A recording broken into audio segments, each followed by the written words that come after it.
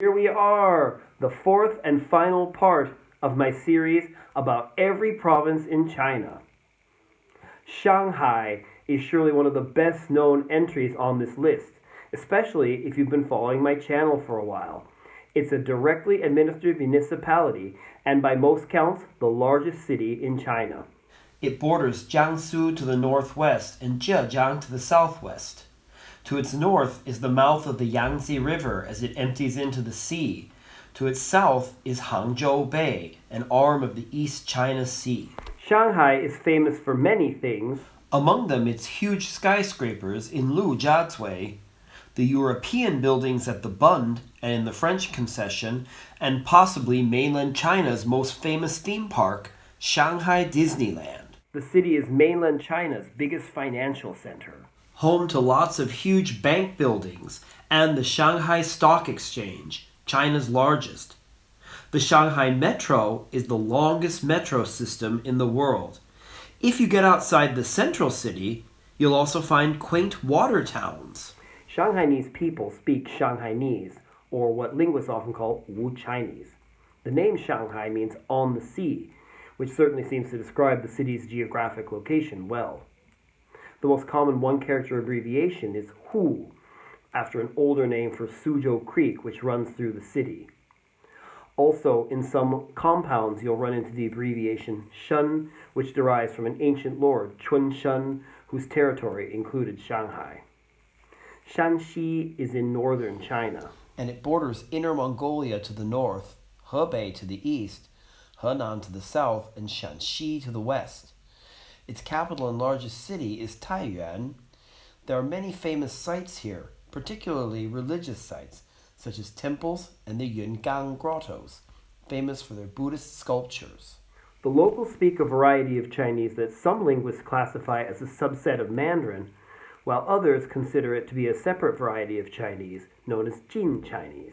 If it's understood as a separate variety, it would be the only one of these to be found in northern China. The name Shanxi means west of the mountains, referring to the Taihang Mountains found in the province and in Hebei and Henan. In spoken Mandarin, the difference between this province and its western neighbor is in the tone of the first character, Shanxi versus Shanxi. Many English speakers are unable to produce these two tones distinctly, and even if they are, their listeners may not be able to distinguish the difference that is spoken. There is no widely accepted solution to the problem of how to pronounce these two distinctly in English, though their written forms are distinct. The province's one-character abbreviation is Jin, after the state of Jin that existed in this area during the spring and autumn period. Sichuan, historically Romanized Sichuan, is in western China. It borders Tibet to the west, Qinghai to the northwest, Gansu to the north, Shanxi to the northeast, Chongqing to the east, Guizhou to the southeast, and Yunnan to the south. Its capital and largest city is Chengdu. Sichuan is famous for many things. Perhaps its greatest international claim to fame is its spicy cuisine, famous for the flavor mala, literally numbing spicy due to the peppercorns used in it. Kung Pao chicken is possibly the most famous dish, especially among non-Chinese, since it's so popular at Chinese restaurants outside China. Sichuan is also famous as the home of China's most famous animal, the panda. In addition to panda reserves, other famous sites include Mount Ürümqi, the Leshan Giant Buddha, Jiuzhaigou Nature Reserve, and Sanxingdui, a site with Bronze Age artifacts differing from those found in other parts of China. Most of the things commonly associated with Sichuan are from the eastern part of the province, which is a basin. But the western part of the province is part of the Tibetan Plateau and is largely populated by Tibetans. And therefore Tibetan is spoken here alongside Mandarin. The name Sichuan consists of two Chinese characters, which would normally be read as 4 rivers. However, it's also been said that this is a misinterpretation and that it originally meant 4 plains. Either way, the second character of the full provincial name, Chuan, is also the most common one-character abbreviation.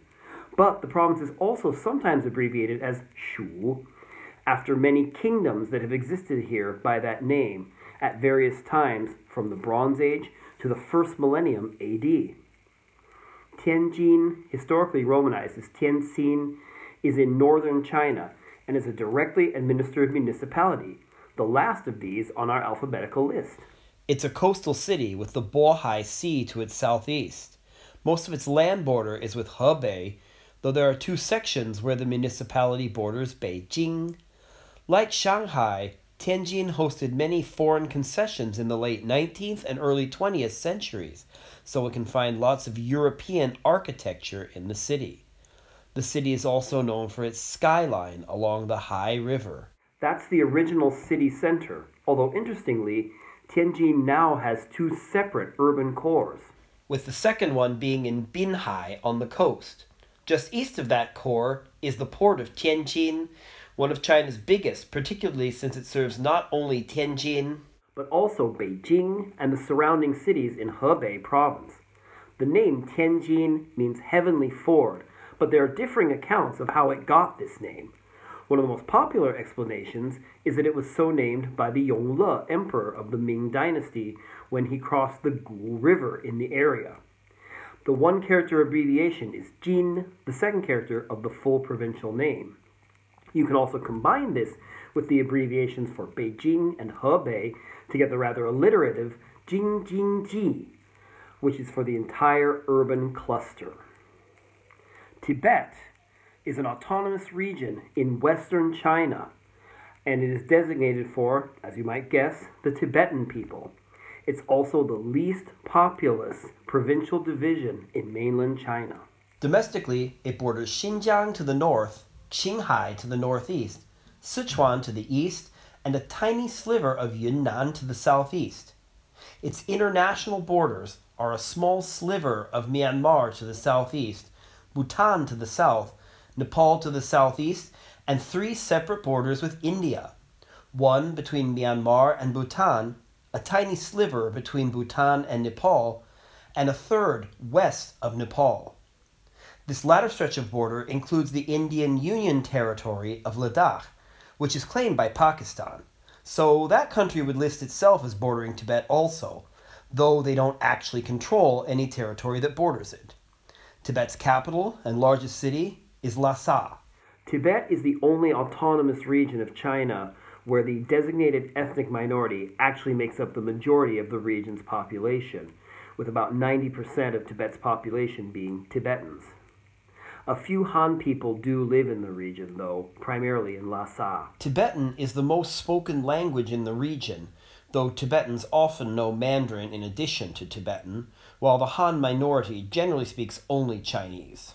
Tibetan is classified by linguists as a Sino-Tibetan language, which means that, unlike most minority languages in China, it's actually a relative of Chinese, albeit a distant one. Tibet has many famous sites, such as the Potala Palace in Lhasa and countless Tibetan Buddhist temples and monasteries. Natural wonders also abound, especially mountains in this Himalayan region, including the northern half of the world's highest mountain, Mount Everest. Though in Tibet and in the rest of China is usually known by its Tibetan name, Mount Chumolungma. Tibet itself is known as Bod in Tibetan and Xizang in Chinese, which is a transliteration of the Tibetan name Yuzhang, one of the historical provinces that make up Tibet. The second character of this Chinese name, Zhang, is also the one-character abbreviation for the region. The English word Tibet is believed to derive from a Turkic word meaning the heights. Xinjiang in western China is the last autonomous region on our alphabetical list, and is both the largest and westernmost provincial division in China. It's designated for the Uyghur people, commonly pronounced in English as Uyghur, but I'm told that their native name actually sounds more like Uyghur. It borders Gansu to the east, Qinghai to the southeast, and Tibet to the south. And also borders 8 sovereign countries, more than any other Chinese provincial division. These countries are Mongolia to the northwest, a tiny sliver of Russia to the north, Kazakhstan to the northwest, and to the west, listed from north to south, are Kyrgyzstan, Tajikistan, and a tiny sliver of Afghanistan. while to the southwest are Pakistan and India. Though the former would argue that only Pakistan is to Xinjiang's southwest, since they claim the piece of territory that India administers there. The capital and largest city is Ürümqi. Like Tibet, and unlike any other Chinese provincial division, Xinjiang does not have a Han majority. Unlike Tibet, Xinjiang has no ethnic majority at all, with the Uyghur people making up a plurality of the region's population and with only slightly fewer Han people. There are substantial populations of Kazakh and Hui people, with smaller populations of other ethnic minorities, such as Kyrgyz, Tajik, and Mongol people. Both Chinese and Uyghur are official in the region. The latter is a Turkic language, unrelated to Chinese. It's closely related to Uzbek and more distantly related to Turkish. Many of Xinjiang's Han people live in the capital, Ürümqi. Outside the capital, the culture is much more Uyghur. Uyghurs traditionally practice Islam, so Xinjiang is known for its many mosques, including China's largest, the Idka Mosque in Kashgar. Uyghur food has elements of both Central Asian cuisine and Chinese cuisine. The name Xinjiang literally means new frontier, shortened from an earlier name given to it by the Qing dynasty, Xiyu Xinjiang, which means Western Region's New Frontier. The first character of the regional name, Xin, is also the region's one-character abbreviation. Yunnan is in southwest China and borders Guangxi to the east, Guizhou to the northeast, Sichuan to the north, and a tiny sliver of Tibet to the northwest. It also has international borders with Myanmar to the southwest, Laos to the south, and Vietnam to the southeast. Yunnan's capital and largest city is Kunming. Yunnan is known for its high population of ethnic minorities. The northwestern part of the province is on the Tibetan Plateau and is populated by Tibetans. Elsewhere in the province, one finds Yi, Bai, Hani, Zhuang, Miao, and many other peoples. Xishuangbanna prefecture in the south of the province, which is designated for the Dai people, is particularly striking in that it looks very much like something you might see in Thailand or Laos. Yunnan also has one of China's only rainforests. The name Yunnan consists of two characters, one meaning clouds and one meaning south. The name dates from the Han dynasty, but inconveniently they left us no explanation for the name, or of how a place could be south of the clouds. Some argue this means south of the Yunling Mountains, but this is dubious, since the earliest record of those mountains being named that is from hundreds of years after the Han dynasty. Other theories include that it referred to a cloudy mountain, Cang Mountain, or that it could derive from an ethnic minority language. In any case, the first character of the provincial name, Yun, is also the most commonly used one-character abbreviation, though sometimes Dian is used. Which comes from Lake Dian near Kunming. And now we reach the end of our list with the very last province alphabetically, Zhejiang. This coastal province in eastern China borders Shanghai to the northeast, Jiangsu to the north, Anhui to the northwest, a bit of Jiangxi to the west, and Fujian to the south. And to its east is the East China Sea. The capital and largest city is Hangzhou, and another prominent city in the province is Ningbo. Hangzhou is famous for many things. Probably most prominently the West Lake, though there are other famous sites here such as the Lingyin Temple and the Liuhe Pagoda. In business, Hangzhou is famous as the headquarters of Alibaba, one of China's tech giants. Ningbo is also famous as a port city since the Tang Dynasty, and has architecture dating to that dynasty, such as the Tianfeng Pagoda. More recently developed is the city of Yiwu, which is in the central part of the province and famous for manufacturing. Zhejiang also has one of the longest bridges in the world, the Hangzhou Bay Bridge, that crosses, you guessed it, Hangzhou Bay, and connects Ningbo with Jiaxing, and also allows for faster travel between Ningbo and Shanghai.